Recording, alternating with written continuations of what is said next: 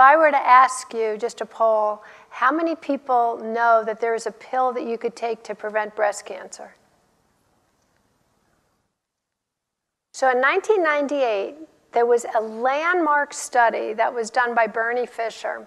They observed that when they gave tamoxifen to women with breast cancer, and they noticed that the contralateral, the other breast, had a 50% reduction in breast cancer, an aha moment.